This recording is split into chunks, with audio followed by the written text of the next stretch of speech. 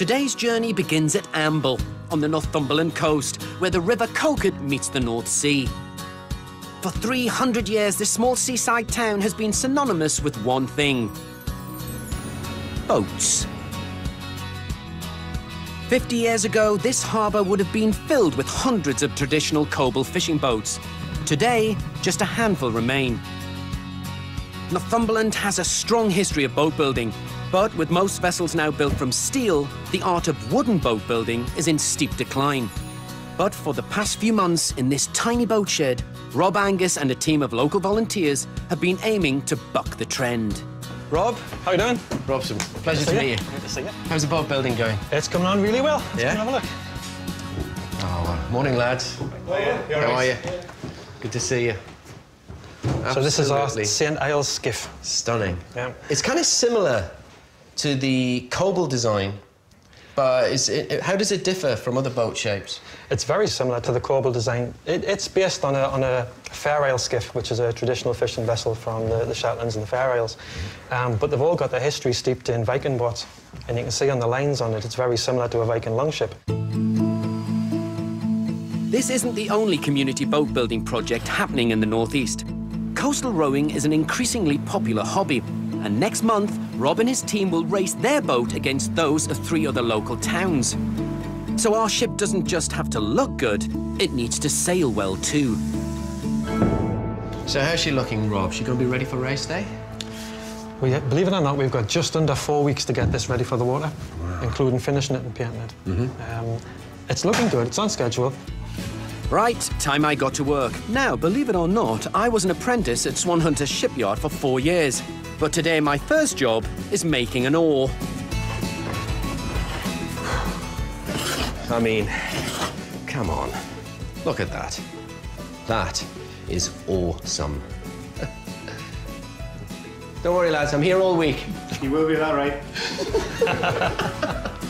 Dozens of people have played a part in building this boat. Volunteers come from all walks of life, from teachers to fishermen and engineers. I tell you what, there is something really satisfying about building a boat from scratch. Most have no boat building experience whatsoever. Among them, business analyst Brian Miller. Now, Brian, before you joined the project, did you know anything about boat building? Absolutely nothing at all. Yeah. You don't have to be an engineer, although thank the Lord we do have some. But you don't have to be an engineer to be involved. Yeah. So if you are popping down, making tea, sweeping up and scraping a little bit, you're still part of something, and part of something pretty special. It's inspiring to see this project coming together. And for Rob, it's not just about community spirit. It's also helping preserve an important part of our coastal heritage. I started life as a fisherman.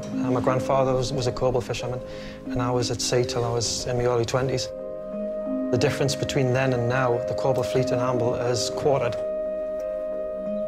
There's no new ones being built at all. The old ones are falling into decline, and they're just gradually disappearing, and it's a terrible shame. For me, this project, in some small way, it gets me back in boats, it gets me back on the water, and it might be the forerunner to something bigger. See you on race day. Yeah. See you then. I'm off to the gym. Bring your muscles. I will. Over the next 4 weeks, it's all hands on deck to get the boat finished in time for the big race. After 2 weeks hard graft, it's ready to be painted. Then it's the tricky job of getting it out of the shed. Another 3 or 4 foot. Easy does it. Well done. And once the hard work is done, the locals get their first glimpse of the finished boat as it's taken down to the beach for a traditional naming ceremony. To aid you and keep you safe. Blessed with a drop of rum. I'll return to Amble later in the show to join Rob and his crew in the big boat race. Find out if our team can make it first past the finish line. Today's journey ends back where it started, Amble. It's the day of the big boat race. Rob Angus and his team of volunteers have built their own traditional wooden boat from scratch and are now ready to put it to the test against 3 other crews. I can't wait to see the result of all their hard work. How are you, Rob? Robson, how are you, mate? How's it going? Not so bad, not so Good bad. to see you. You gonna come and see what we've built? Looks a little different to the last time you saw. Oh, will you look at that? Doesn't she look beautiful? She is. I know I'm biased, but yeah, she's beautiful. This project has been a real labour of love for Rob, as he bids to revive an interest in traditional wooden boat building skills. And the colour?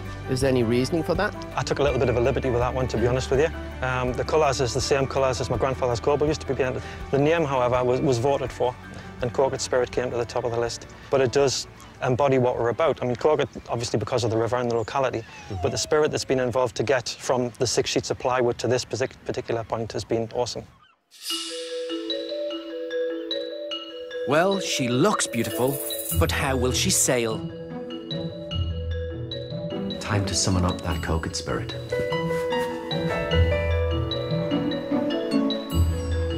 Today, we're competing against 3 other teams from Gosforth, Blythe, and North Berwick.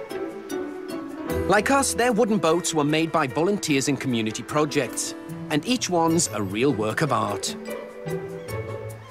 Hello, Robson. How you going? I'm Mel. Nice to see you, Mel. Hi, I'm Ginny. Good Hi. to see you. It is a beautiful boat.